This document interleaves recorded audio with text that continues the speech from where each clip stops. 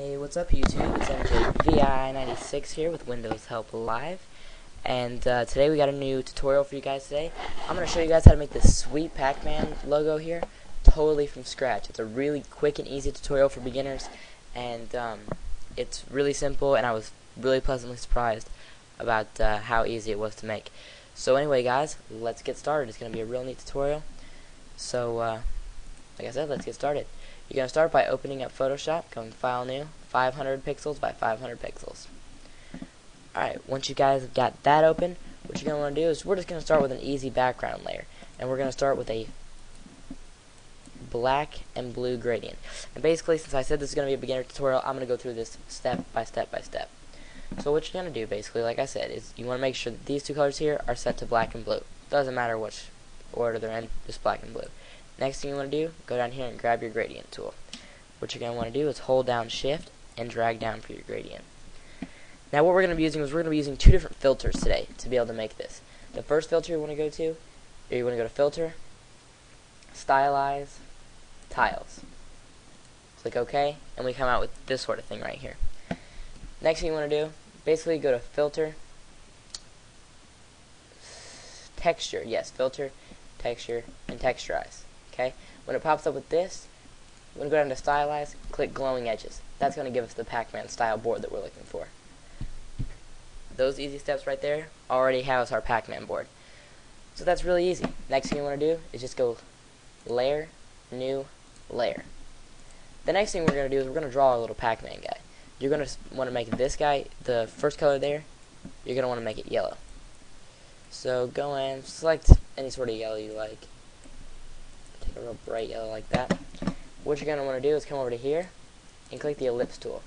You're going to want to drag it and make a really straight circle. Once you've done that, everything should be good. Next thing you want to do, now that you've got your circle drawn, is go over here and grab the pen tool. Now what you're going to want to do is probably zoom in a little bit.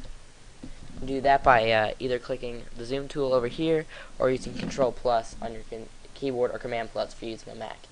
Now what you're going to want to do is basically just make a little bit of a triangle here, because you're going to want to take out his mouth. And you're going to have to be really careful coming across the front, because you don't want to miss anything. Alright, now that you got that selected, you're going to want to right click and click Make Selection. 0 pixels is fine.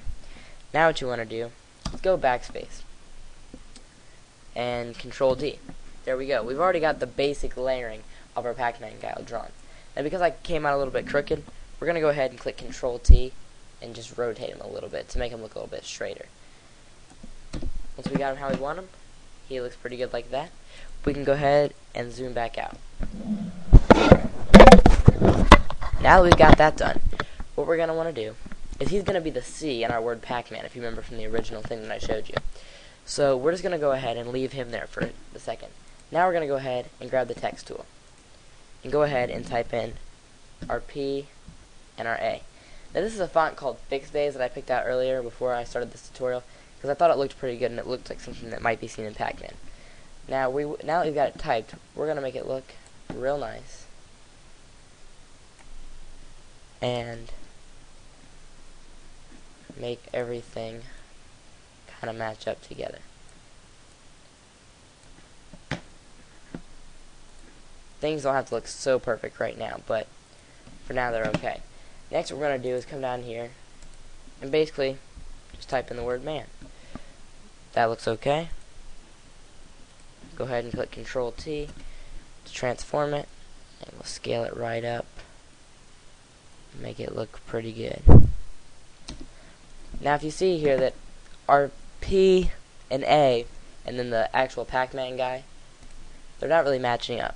So we're going to go ahead and go to Layer 1, which was our original Pac Man guy, and we're going to click Control T on him. He needs to be just a little bigger. Looks okay. Now we can go ahead and do the same thing on our P and A. And now everything is looking pretty good. Now basically this looks okay here, but it's still pretty boring. So what we're going to do is go ahead and double click. We'll start with our Pac Man guy. We want to add some strokes and everything to him, make him look a little better. I'm going to go with a blue stroke, mainly just because I like the blue with the blue background. Now I'm going to make it really small. I don't need it to be that noticeable. So that's okay. Next thing we're going to do, we're going to go ahead and add a drop shadow, an inner shadow, and an outer glow. And I also like to add bevel and emboss to everything that I use. Let's add some contour to it. And you can pick any style you like that you think makes the Pac-Man guy just look good. I like that right there. Now he's looking a lot more 3D and a lot more attractive. You can go ahead and do the same thing with the letters. Go back up, add blue, down to a 1 stroke size, add a drop shadow, inner shadow, outer glow, and bevel and emboss. That looks really good right there. Go ahead and do the same thing with the word man. Add our stroke. Okay. Drop it down to a 1. Add our drop shadow, inner shadow, outer glow, bevel and emboss. Now this thing is really looking good.